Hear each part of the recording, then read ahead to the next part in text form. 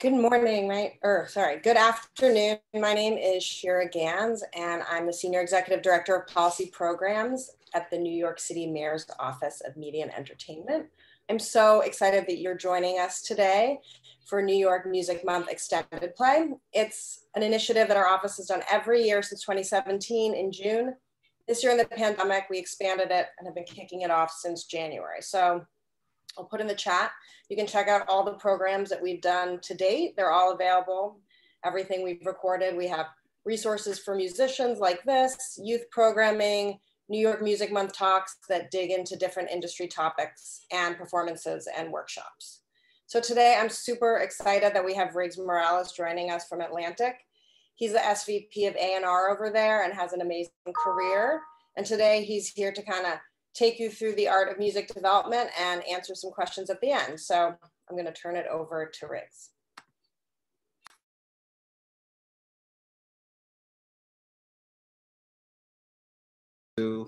And there we go. Awesome. Thank you. So thank you, Shira, right? Am I pronouncing this right? I want to make sure I'm getting this right. Is it Shira? Yes. Shira? It's Shira. Shira. Awesome. Thank you, Shira. Happy to be here. You know, it's a bit unconventional for me. Normally, in a case like this, it's normally driven. It looks like it's written by Q&As. So what I'll do is this. I'm going to give you guys a quick 5-minute breakdown of myself and my career and what have you. And then from there, if something on here, if something within this journey that I share with you happens to resonate, jot it down, because you might have a question regarding it, and I might be able to provide some perspective. I've been in the business for close to 20 some odd years now, a very quick 20 some odd years. And I've seen so many things and just been involved in so many aspects of an artist's development that, you know, it takes a village. So I've been able to see things from different departments and just being able to just see the wonderful process that is development. I know a lot of people wonder, is artist development, is that still a thing? Yeah, it actually is a thing. There's a slew of artists that have been benefited from artist development. You have someone like, I just spoke about The Weeknd recently. The Weeknd was someone who, you know, started off with a mixtape and evolved over the course of a few mixtapes. And then finally, once he established this one sound and made a conscious effort to go to the next level, he aligned himself with the right producer that in turn gave us Feel My Face and turned him into an international superstar and the crossover star that everyone always envisioned. Development doesn't happen overnight. It is a process. Another recent example is Lizzo. I remember early on, Lizzo would just be throughout the hallways of Atlantic Records, and just like that energy that the public now gets to see, we would see it in real time, but we knew all it took was one song or moment to take it to the next level. Bruno Mars is another one. Bruno Mars is one where, you know, was when he first got signed to Atlantic, to my understanding, was sleeping in folks' couches as he developed the sound and waited for the right opportunity. So I've always said it's easy to get signed. It's much more difficult to actually get them to put the music out and get a release. So with that, I started in the music business in '95. I started as an intern at the Source magazine, this wonderful, amazing music magazine, a hip hop magazine that at the time was responsible for just really capturing the culture of hip hop in a way that's never been done. This is before the internet, before radio had hip hop, before anybody was able to be given information on what's going on in hip hop. It was our jobs as music journalists to report what was going on to an entire country. I spent 5 wonderful years there. I always had aspirations of being an A&R. What's an A&R? A&R, my job is to find, sign, and develop music acts. My job, I am part of the process from the beginning when they're, you know, started from the bottom all the way to they get to that point where they're selling a slew of records, being certified platinum after platinum after platinum, and you guys end up knowing about them. So that requires a little bit of foresight, requires a lot of belief, and an enormous amount of patience from everyone involved. When I saw what the term A&R was, A&R, it was Puff Daddy. Puff Daddy was, in my opinion, one of the best A&R men in music. And at the time, he was going through a run. That run was Biggie, Jodeci, Mary J. Blige, a bunch of legends now that to this day, the music continues to play. And I found out that someone got paid to go out and find new music acts. And that spoke to me because I, for one, such a music person, all I did was just buy music. And I always found myself loving the records on the albums that I would buy that would eventually become singles. So I'm like, oh, so I used to be, privately proud, like, oh, that's one of my favorite records. And now it's all over the radio as the second or third single, which means that I had a bit of an acumen for catching what can actually work for an artist as a single. That's a whole other thing. In order for me to prove that I was going to be a good A&R, I had to earn the trust of the people that I got to, the people at the music magazine, my editors. There was a column called Unsigned Hype. It was a legendary column. That column, if someone wrote about you in that column, there was a likelihood you were either going to get a call from a label or a deal from a record label. Some of the past legends from that column were DMX, rest in peace, Biggie, rest in peace, Mobb Deep, Common, and a slew of other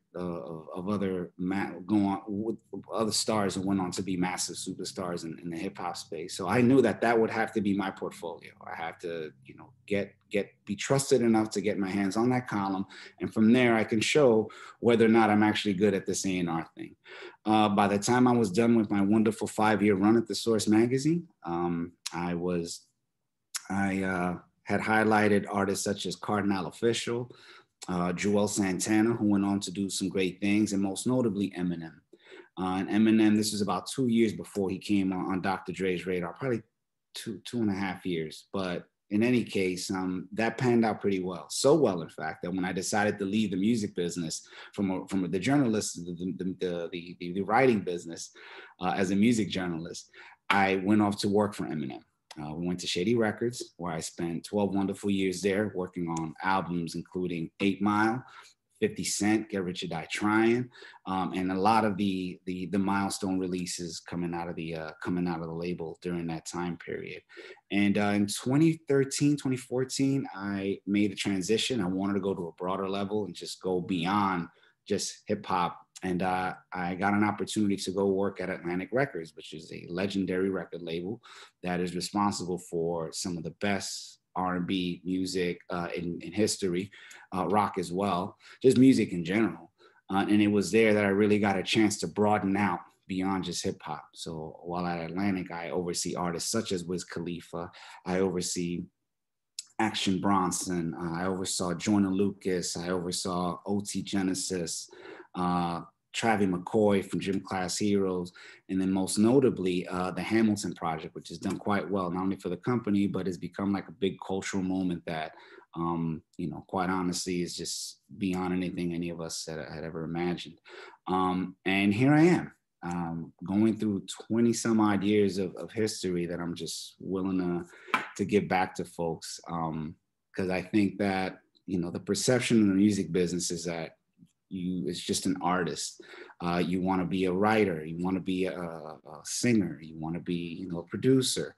There's a creative aspect of it, but folks don't realize that it does take a village. It takes about close to 20 people to work one particular record, because you have different departments that are all running on all cylinders to make sure that you hear this record on the streaming platforms, on the radio, see it on television, and make sure that it's positioned in a place where you're listening to it, which is not an easy thing to do when you consider that about 40 to 60,000 new songs are uploaded, I believe, monthly on all the streaming platforms that you all go to, whether it's YouTube, whether it's Spotify, whether it's Tidal. So yeah, there's a lot of opportunity in the music business, and I encourage folks to really look into it, because you are the ones that keep the ecosystem running. You are the ones that are going to end up finding, developing, and working with some of the new artists of our generation. So pardon me 1 second while I just put this on.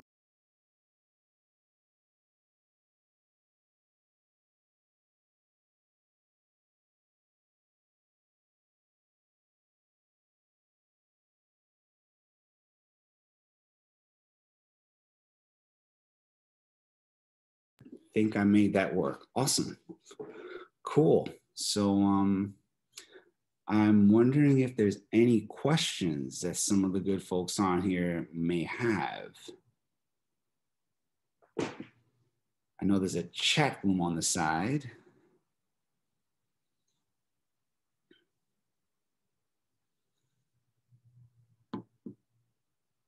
Shout out to anybody on here.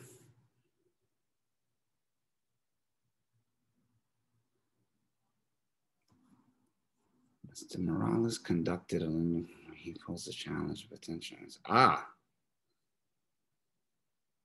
Okay, I see a question about internships. It's pretty interesting because that was my entry point.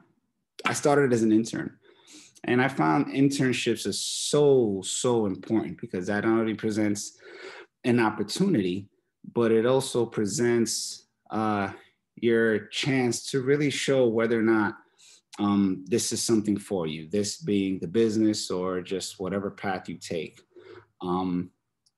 With interns, one of my peeves with interns is interns that aren't proactive. I think there's a sense of when interns come and start at the company, they just sit at the desk and just kind of wait for people to give them an assignment. For me, when I was an intern, and what I've seen commonly with some of the really good interns, they're very proactive. They run around asking, do you need anything? Is there anything I could do to help? What you want to do as an intern is make yourself valuable at any level, whether it's an intern or just moving on up. You want to make yourself valuable to the system, to the company, to whoever it is that you're reporting to. I remember as an intern, if I had to go get the cleaners, I go get the cleaners. In my case, I had to listen to a refrigerator box filled with demos, cassette demos, which was about the size of a mouse, if that. And of course, a refrigerator box is pretty heavy, it's pretty big. So, but that's really where you really get to test your mettle. And internships. I don't know how they're approached in this day and age, because if they were approached correctly, I should be able to see you from the time you internship down the line. I have I normally, any hirings that I do, I'm paying close attention to the interns, because if the intern doesn't have an opportunity, if say for example, the intern doesn't find an opportunity at the place where they're currently employed, if this intern made an impression on me, I'm going to recommend that intern for another situation, another opportunity elsewhere, because I was very impressed with what he or she ended up doing. And I do that a lot. I pay close attention to the interns, not only the ones that work under my department, but some of the other ones and some of the go-getters. And I even ask, because again, the ecosystem of this business is built around that kind of new energy, that new passion for music. So those are my thoughts. Let's see, regarding internships. So I hope that was answered. What's the best way for new artists to get on your radar with minimal following? No way. Unfortunately, this is a very flooded music market. So you're really gonna have to work hard to make sure it gets on my radar, it gets in my attention. Most labels now are very reliant on data. They're very reliant on research. So if you are having some sort of an effect, it will come on our radar. But just bear in mind, that would mean the amount of traction that you ought to have to get to on our radar has to be really substantial, really substantial. So, but see, a question like that, what's the best way for new artists to get on your radar with minimal following? That's it's tricky, because it's just like one of the first questions they're gonna ask you is, how are your followers? How many followers do you have? How engaged are you on social media? And you can't always bank and base, your interest or the success of someone based off that. Ultimately, the music, dope sells itself, as I like to say. Like, if it's dope, it's going to sell itself. If it's hot, it's going to sell itself. But other folks are going to look at those metrics and determine whether or not, because that's a pulse. Those numbers are a pulse that really show whether or not, anybody's paying attention to you. So I would take that time period, instead of just focusing on the amount of likes that you have, continue, obviously. I would say go after one fan at a time And if you're not ready for that part of it, then you're not ready for the business. You got to do one fan at a time. Well, it takes one person to really like your music, and from there spread the word and that word of mouth, and you get more followers and more followers. And in between time, you ought to try to build with like-minded folks. You ought to build with up-and-coming producers. If you're an up-and-coming singer, try to find yourself an up-and-coming producer, so that way you both in the trenches together and you can learn from each other during this really key period, because this is a key period where you try to find yourself. This entire process is about 7 to 10 years, unfortunately. For some people, it's faster, but as fast as they get there is as fast as they're gone. We can go through a whole slew of folks that were popular on TikTok about a year ago and no longer exist. So those are just some initial thoughts based off the minimal following. Let's see, a couple of questions from me. With a lot of new platforms for an artist to get their music out into the world, why do you think it's important to be on a label? Very good question. So what you have now with this generation, you have the messaging going along the lines of, you don't need a label, you don't need a label, versus keep own your masters, own your masters. A friend and I, kind of, joke around, like, if you did have your masters, do you know what to do with them? So if you are going to go the independent route where you're going to own your masters, really do your research on how you really extract and maximize your masters, right? And in terms of being on a label versus being independent, label resources are pretty vast. They're big. And they definitely, ideally, are supposed to take you to another level. So, the labels have different departments that have relationships with people that where your music is supposed to sit. So every record label has a representative that works in the digital department or in the sales department that go and pitch your music to the gatekeepers at Spotify, at Tidal, and at YouTube. Like, record labels provide that kind of massive resource. They also have branding departments. The branding departments are the ones that, they ask you a slew of questions when you come in as an artist. What are your favorite sneakers? What are you into? And they try to find a nice partnership for you to get in conjunction to have some synergy with. It could be a Converse, it could be a Nike, it could be, Lemonade, whatever it is that you're into. And if there's some sort of mutual, benefit there between artist and brand, then a record label's able to make that work. So I hope that that's just one of the many things that a record label ought to be providing for you, in comparison to being indie. Now, if you're gonna go indie, you better have the right team around you. You want to make sure that you have smart people around you and that are ready for the grind. And when I say ready for the grind, you are going to reach a point where you are going to start second guessing yourself. You are going to start questioning whether or not this is even worth it. You're pouring money into something and things are just not moving along the way you want to. You're paying for this and you're paying for that, and it's just not panning out. Like, if you're not mentally prepared for the journey that is you breaking as an artist, you should really think about that early and maybe put your music loving energy towards somewhere else within the music business that'll allow you to really just let off that passion for music. At the end of the day, most of the staff at labels are folks that are really creative music people who just happen to be working in a different position. Some of them might have been aspiring singers. Some of them might have been aspiring rappers. Having that perspective as a creative is so valuable. So just because you don't make it as an artist or as a creative doesn't mean that there isn't other opportunities for you as a music lover. So let me see what we have here. Do you have any strategies you can share about how artists get traction? Is it producing content on TikTok? Is it about sharing personal content? That's a good question. I think every artist has to have something that is compelling. There has, beyond just the music. Unfortunately, we're in an era now where it's kind of more narrative than music, instead of it being music and narrative. So you have so much audacity throughout some of today's artists, where they'll do something that they just want you to talk about them. And you talking about them, that leads to you going out and just streaming and just really doing your research, and they just got themselves a couple more streams off that. So you can use the popular platforms like a TikTok. You can use a Twitch. You could use, a YouTube or whatever the platforms are. But you know, whatever it is, you want to try to stand out from the rest. How you go about that is on you as an artist, whether or not you want to do some chicanery, or if you want to go about it in a way where that wonderful voice and that wonderful talent of yours is highlighted throughout this one half a piece of content. But content is still and remains a big factor in us knowing and us getting a version of you that is compelling, where we say to ourselves like, oh wow, this, I like this, let me listen to the next record.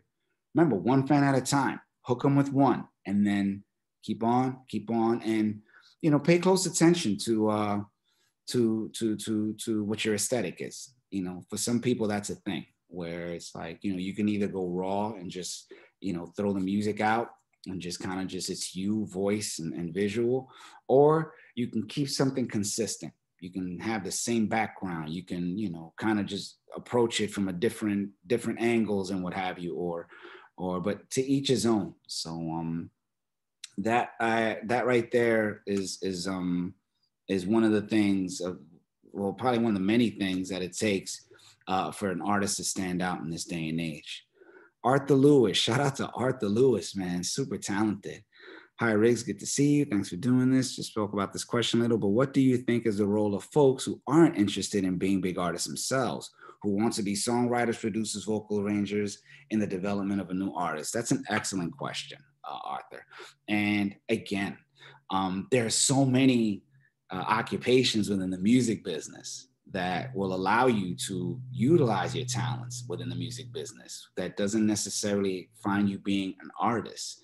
There are songwriters, there are studios, there are engineers, there is there's product managers, these are marketing, you know, these are the folks responsible for the entire project. And what this person does is make sure that everything is running on all cylinders. Who's everything? The video department, the streaming department, the live performance department, and making sure everything's running on. And that in itself, that's just one of the many occupations and opportunities available for folks in the music business. I think if you know what you're doing and you know what you're talking about, and maybe there's a proof of concept in addition to your hunger and your talent that shows, the opportunity will present itself. But you know, I, for one, as an A&R, I'm always on the lookout for the next songwriter, for the next producer.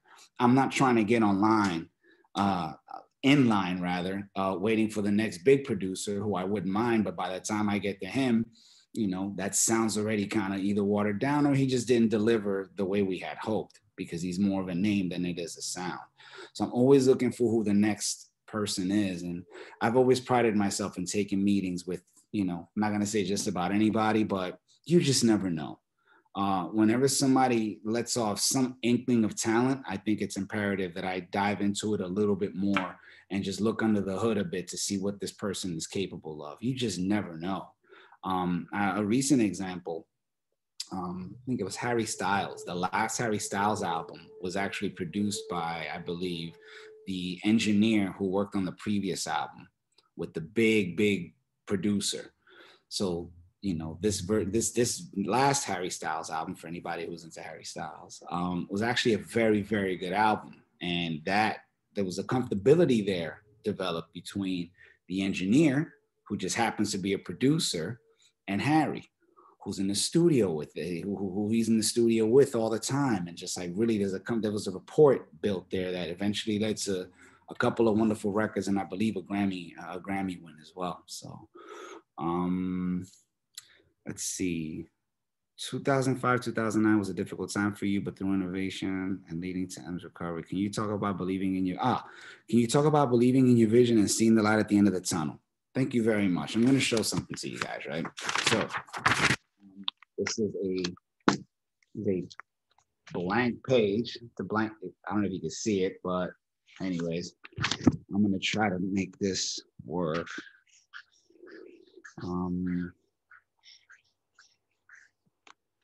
So when anything you set your sights on and any dream that you have, it is going to be a process to get there. It is going to be a journey. How you come out of that journey is how you handle that journey is going to be just as important as you finishing that journey. And then throughout that process is where you really just start really looking at things from a slew of different angles. So I hope that this can actually be shown here. I'm gonna try to do something where, nope, nope, nope, this ain't it. Nope, this ain't it. Wow, did not know. Ah, yeah, something like this. This is kind of crazy. It's too bad you guys can't see it all that well. Nope, this ain't working. In any event, what I basically did was, it was a line, right? It was a line that you start here and then you go down, you go down, you go down, you go down. That's about 5 years. And then you start making, you turn the corner and start, some sort of development takes place. Something really key starts to happen. And then you keep going, and you kind of stay in that place for a second. And then at some point you're waiting for it to turn the corner. And when it turns the corner, that in itself could be a 1 year, 7 months, 2 years. You just don't know. It's throughout that pace, it's throughout that journey of trying to turn the corner that you're going to get tested. You're going to go through your periods where you really start questioning, like, man, is this worth it? My parents are on my ass. I'm not really making any money. Like, you're going to go through these questions and you're going to start doubting yourself. And it's one of those things where you really have to decide, like, after all the hard work that you've put in, that's led you this far, do you keep going or do you tap out? And I'm going to encourage you not to tap out. You have to keep going, because no matter what, that's just life. Nothing is set on the table for you. You have to go out and get it, at least for certain folks, more often than not. And believing in what it is that you want to accomplish is a very big factor. When I decided I wanted to be an A&R, notice that I'd had to do 5 years as a music journalist, which wasn't the intention to get to be an A&R. So sometimes you're going to find an entry point to get to this destination, but it's not gonna be in the entry point into that particular space or that particular genre or that particular occupation. I know some great folks that started off in one area and eventually evolved into another, and a lot of that had to do with belief, and just having a good network of people around you. I've always encouraged folks, like, stop trying to chase the boss. If you're good, the boss is going to notice you. Who you need to be chasing is either the boss's assistant or the guy interning with the boss, or anybody that you're in the same draft class. Some of my best relationships in this business are with people who I came up with around the time period. One of my favorite ones is a gentleman by the name of Mr. Morgan, who, when I was interning at the Source magazine, he was answering phones at some music company down the block from me. Now I'm senior vice president of A&R at Atlantic Records, and he is the GM and helps run OVO for Drake. And Laz Alonso, an actor, very, very accomplished actor who you've seen in a slew of really awesome shows and films, including The Fast and the Furious. I remember as an intern, he was selling ads at the Source by the Xerox machine. And I would ask him, what are you trying to be? I want to be an actor. I was like, oh, cool. I want to be an A&R. And here we are years later, looking back, like, we set out and we did it. It's not an easy thing. It's just not. So if you really have to start by having some sort of belief in you and what you're looking to accomplish. And that's going to be the driver from when you're running out of gas, ironically, so something to keep in mind for anybody out there looking to get into the music business, and just, like, whether it's as an artist or as an executive, like, you got to keep chipping away, because if not, all that hard work that you built to get there might be for nothing. But don't let it be for nothing. So let's see, any example of an artist that walked in with a radio ready hit record but low numbers on social media? Any examples of artists that walked in with a radio? You know what? Yeah, I thought about that recently. I can't pinpoint a particular artist, but I find it ironic that some of the artists that come in with a record that you swear is a hit just isn't. It just isn't. I remember there was an awesome, talented individual by the name of Iffy, who I had found while I was at Shady. And I heard this record that he played me was a demo. It was a one-time listen. I said, oh my God, this is a hit. This is it right here. So got him a situation because Shady didn't do pop. got him a situation. And surprisingly, the label signed him based off that one-time listen infectiousness of the record, and never heard from him again. And it wasn't to say that that the music wasn't good and that the artist wasn't good. It just didn't connect. And that does happen. I sit on a bunch of demos to this day. Like, I'm always looking and listening to music where I'm just like, oh my God, this is such a hit if the right person gets on it. But that doesn't always happen. It doesn't happen that way. Ultimately, who's going to determine it's a hit is you, the public. The public decides that. So that right there is something to keep in mind, because I think ultimately the public is going to decide how far you'll end up going as an artist. So any example of artists, sorry, wrong question. How has the COVID-19 health crisis changed the landscape of the music industry?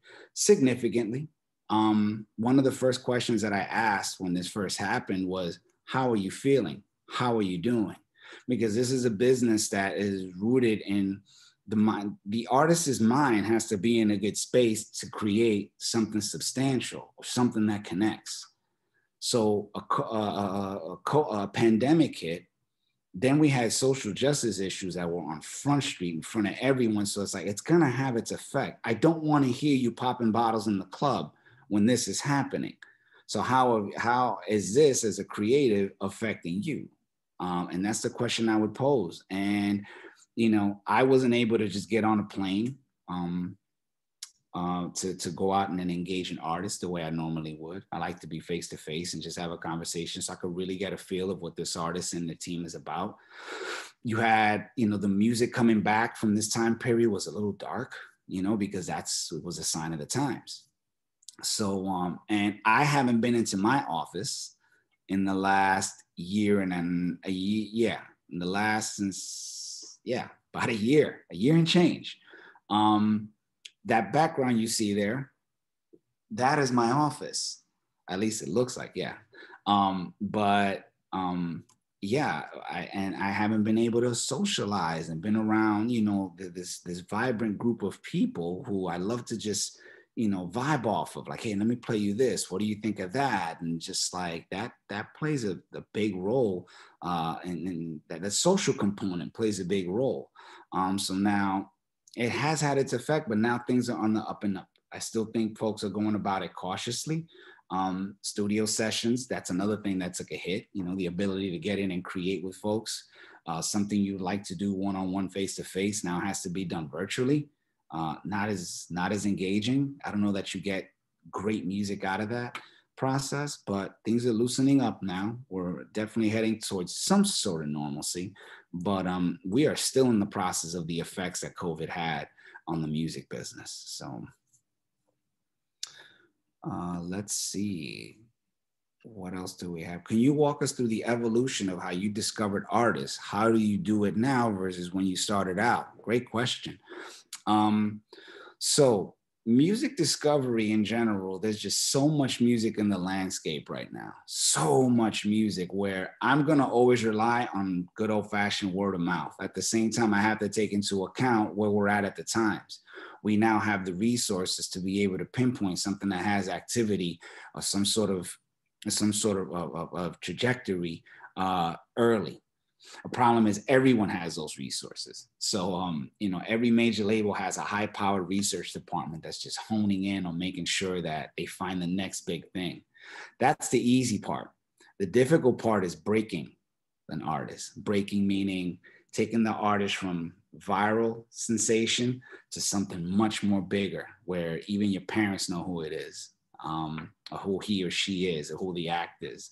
So, you know, the process isn't really all that different from back in the days where it just speaks to you, except now you have to do an enormous amount of due diligence to make sure that this isn't what you like and what's going to work are just two different things. Oh, I love this right here, but this speaks to me at 11 o'clock at night. This is not something that's going to end up, you know, playing on the radio 20 hours, you know, throughout the day. Or being streamed, you know, because radio is kind of like a obsolete thing for some of you young kids. But yeah, the process is still word of mouth. There is going to be, you know, data that comes back to me and good old fashioned buzz. The thing is now everyone has binoculars that are going to hone in on whatever this buzz is, and I think there is, a big disconnect between buzz and good, like, because it's buzzing. There's a reason why it's buzzing, and it's not always music based. And then there's, it actually being good. And who's going to determine whether or not it is even good is you as the public. So connected to that question, is there a path an artist should follow to get connected with someone in A&R? Is it more the A&R finds you? I think it's a little bit of both, but keep in mind that out of the 60 or so people on here, everyone's looking for me or people in my position. So I'm already going to have a bit of a wall and my ears are numb because all I'm doing is listening to music. The good stuff has my ear ringing. So I'm going to listen. And if it rings, I'm going to go ahead and inquire about it a little bit more and say to myself, hey, so look into this. Is this person signed? Yada, yada. And just like really just do my due diligence, But we are not so easy to find because everyone has someone or knows someone who's talented. Most of my followers on Instagram, which you can follow me on Riggy Smalls, Riggy Smalls, most of them are aspiring artists. Same thing with Twitter, which is Riggs Morales 1. And, unfortunately, not everyone is going to be given, a shot. And there's some people that, some artists, aspiring artists, are just very diligent, super diligent. I have one gentleman who's been, really almost stalking me for like the last 2 years. And it's unfortunate because it's not really the way to go, just stalking someone to just having them hear your music. At the same time, you just never know. And, one day, out of the many, sometimes I'll just randomly press play out of someone who's just sending me a random demo. And sometimes it sounds like straight crap that's been done in the bedroom. Other times, oh, there's something here. And guess what? I'm going to call and I'm going to share some thoughts with you. I'm going to have you just here. Sit with this, food for thought. You do the dishes. And, if something comes out of there, cool. If not, at least I was able to share with you some perspective that hopefully can allow you to go to the next level. So, can you talk about some of the social work you do with the Recording Academy and how one could get involved if they're a member? Yes. I am a proud member of the Recording Academy. I've been working with the Recording Academy since I was qualified to work with the Recording Academy back in 2010. And I was a member, I am a member of the New York chapter, where I served as vice president, I served as governor and trustee, and now I serve as a trustee. What is a trustee? Trustee is one of the 40 people representing the entire Recording Academy in a room that just really decides, or at least helps make the decisions that are going to take the Recording Academy in the right direction. Again, I represent New York, but one of the more significant contributions or happenings for me within the Recording Academy was the creation of the Black Music Collective. It was an idea that I came up with that ensured my community was spoken to. I felt there was a disconnect between the Recording Academy and hip hop and R&B music, and I thought it was a fixable one. I'm not one to complain about the problem and I have some sort of solution. So I came up with a solution. I presented it to the right folks. It gained some traction. And here we are. It is now a very significant part of the Recording Academy and one that really assures that a lot of really talented folks don't get overlooked. And when I say that the disconnect was there, the disconnect, it was just as simple as understanding, but also it goes the other way as well, where you want to make sure that the Black music community is familiar with the process of the Recording Academy. So I find myself and many others in the Black Music Collective just helping to educate creatives that are qualified to be members. If you have a certain amount of credits and you have someone vouch for you, you can become a member, a voting member. And those are the things that I think, are going to help put the Recording Academy in a much better space with this community in general. Because over in the past, there's been things that would just, kind of come off as slaps in the face, but it was also a case of no one really telling them, like, you need to acknowledge Guru from Gangstar in the in memoriam. Because he passed away and he was very significant to us. He may not have been too much in your landscape, but in hip hop, he's a certified legend. So, and here we are. So, and that right there is definitely some of the more fulfilling work that I've been doing with the Recording Academy. Lots of people are asking about NFTs and your thoughts on those and the role they play. Interesting. NFTs just seem like they're here.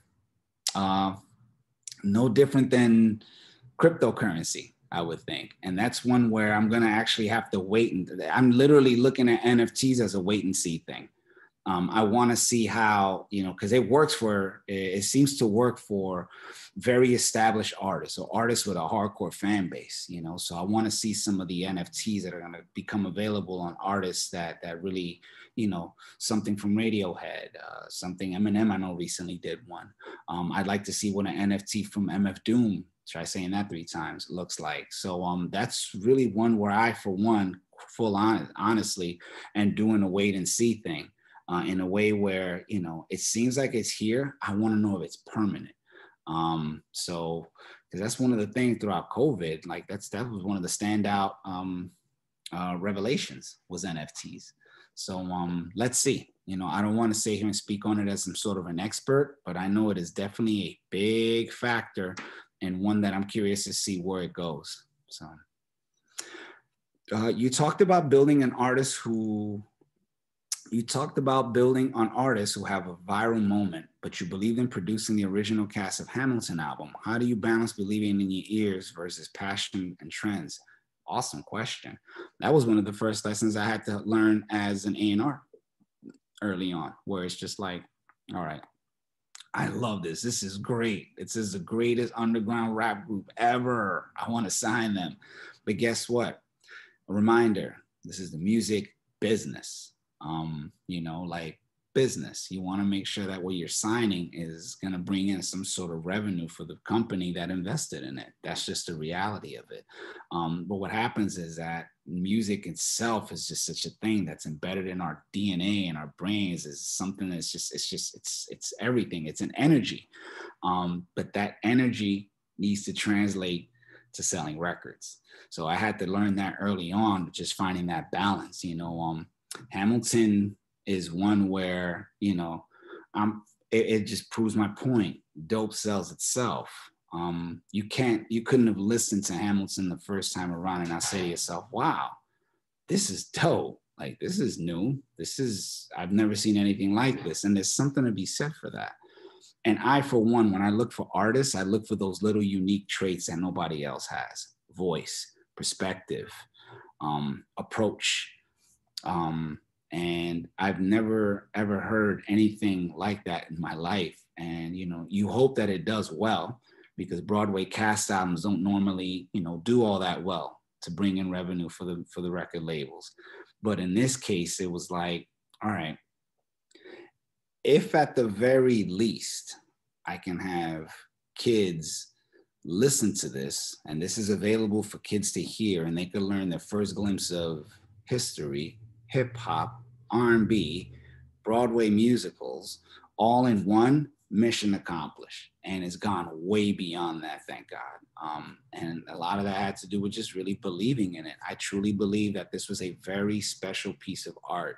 And then from there, convincing everyone else that that was the case, got us to this place where now, as of last Tuesday, we sold over 8 million copies of the Hamilton cast album. And proud to say, the one thing that always, the best part is when you hear parents saying, I listened to it in the car with my kids.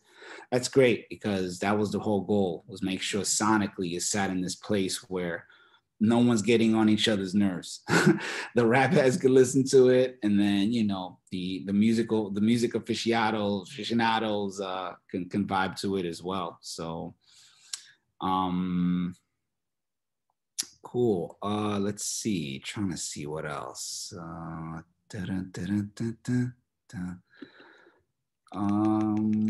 Trying to find some more questions to answer for you guys. We did NFTs. We did, Let's see, top these skills. Ah, good one from Kathy Ramsey. What are the top 3 skills you believe are essential for someone to gain a role in A&R, assuming they already have plenty of experience in the recorded music business? I think taste, foresight, belief, an understanding of how the market works and what's trending and what have you. I think you have to really pay close attention to what's going on because it moves so fast. I, for one, when it comes to my interns, I like speaking with music. I like to look to my right and know that I'm speaking to a music person. Because if you're working under me, you're supposed to be me in the next couple of years. I'd like to see that. I'd like to see signs and hints of that. And a lot of that is through conversation. So there's something like a Playboy Cardi. I'm just like, why people like Playboy Cardi? Like, what is it with this? Like, why? I need you as the more younger and more in tune with what's going on to school me on it. Once I'm schooled on it and I'm downloaded on what that is, my whole brain just wires and says, oh, okay, cool. Which is why I have a higher tolerance level for what's going on today than most of my peers in the same age group. They just quit. They're just like, nah, this ain't for me. I'm like, nah, I got to understand it. I may not like it, but I have to understand it. So I think diligence, tenacity, follow through, make yourself valuable to whatever the opportunity presents itself. If you're in the studio working underneath an engineer, make yourself valuable there, however you can, but you do have to have a passion and an understanding for music. There's the music part of it, then there's the music business part of it. So remember, for like every song that's out there, there's about 5-10 different people involved in it. That's why I used to love reading credits. So I highly recommend for folks to read the credits, and then from there, go on a deep dive of who some of these contributors are and who some of these people are that help put these records together. That's one of the fun parts I still do. I was doing it before I was an intern. I was doing it while I was an intern. I was doing it while I was, in this career path. And I do it now to this day. And if I hear a song that I like, for example, I was listening to the Olivia Rodrigo album. Yes, the Olivia Rodrigo album. And like, wow, who did this? Who produced this? Who was it that she found to get in sync with her and just really convey this super letter in the form of 11 songs to her ex-boyfriend? And it was a fella by the name of, forget his last name, something Negro, right? Or Nigro. And when I went and did my due diligence on him, you see like, oh, wow, he's put in work. He's done all these things here and there. And I guess all of it led to this. Just like, say, for example, Paul Epsworth, who produced Adele's 21 album, While He's Rolling in the Deep, was already putting in time, little placement here, little placement there. And all it took was one. All it took was one artist for them to be in sync with. And all of a sudden, everybody knows who Paul Epsworth is. So really, I enjoy reading credits, Wikipedia pages, the whole 9 yards. That kind of deep dive, that rabbit hole is the best. And you can do it with all creatives too.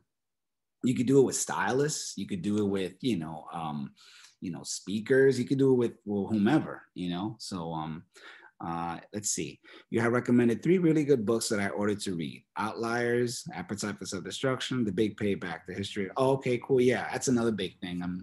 There was a history before us. So highly recommend, whenever you get a chance, just go back and do your history and just see what happened to get us to where we're at now. You'll notice some things just never change, for the good of the word, for the good or the bad, some things just never change. So just having that kind of understanding helps enormously. So I'm going to see if I can find some more questions here. Let's see.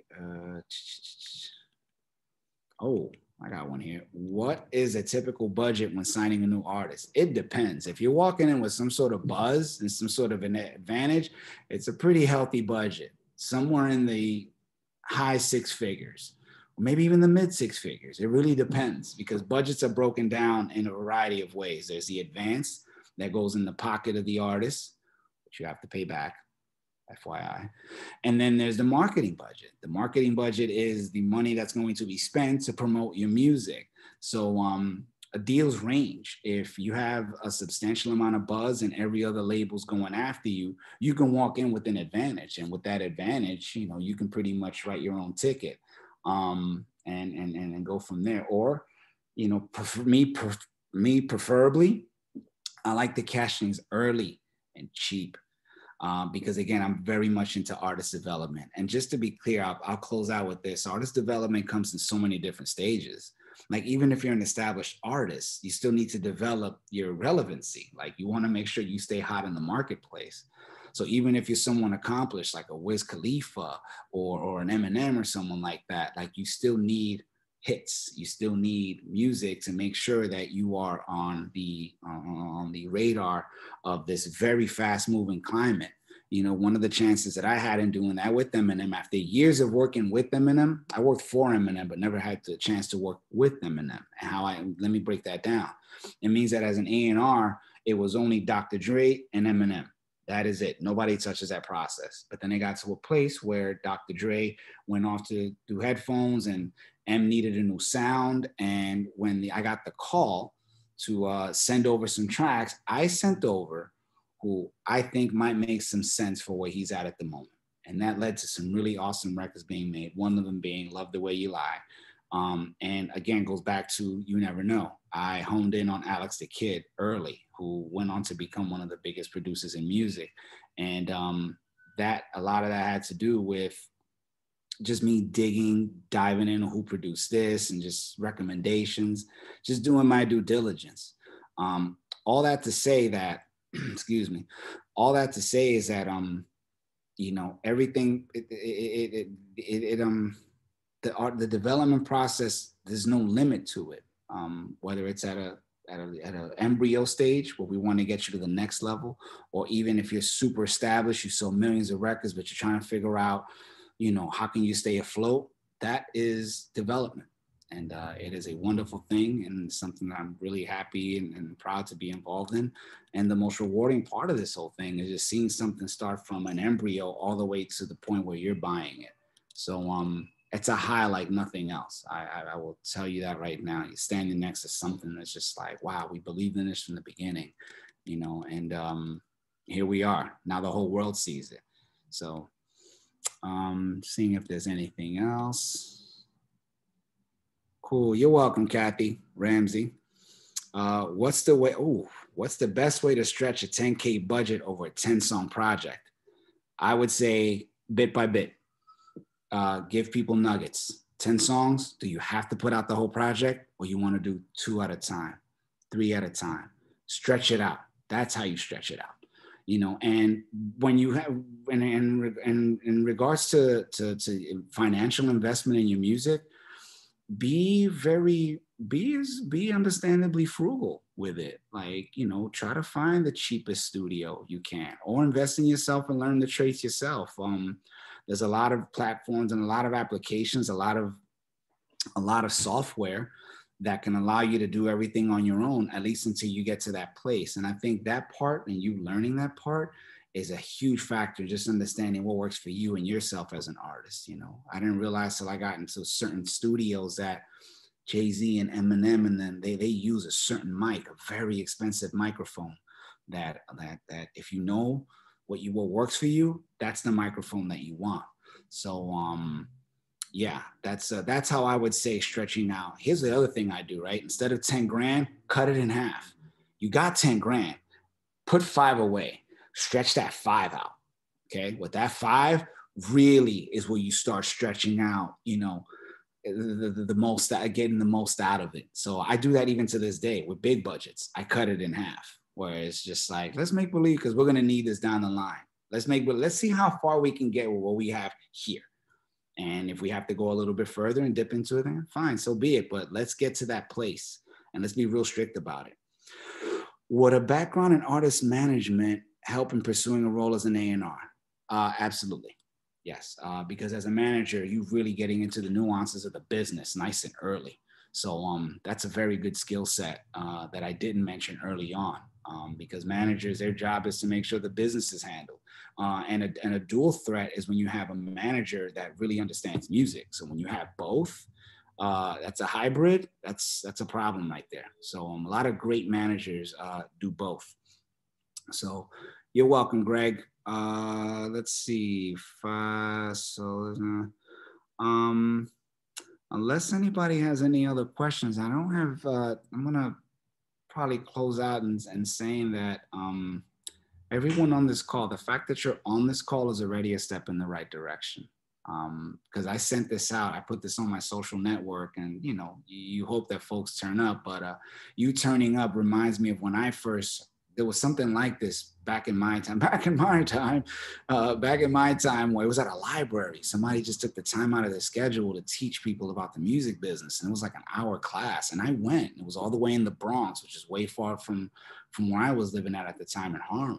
So the fact that you're here is already a step in the right direction. So I hope, and I say this to anyone on here, I hope that when you see me or we run into each other, that you said, hey, I was on that virtual powwow that the wonderful city of New York and the mayor's office put together. Because I'm going to reference that as, oh, you really care. Cool. What are you working on? What are you up to? What did you think? And then we'll just talk. I'll lend you 5 minutes. It's not a problem. So yeah, that is basically it. I really hope this was helpful. Shout out to all of you for even showing up. Arthur, get at me if you're still on here. Yeah, I hope this was helpful, guys. I look forward to running into some of you guys in the future. So cool. You're welcome, Edward.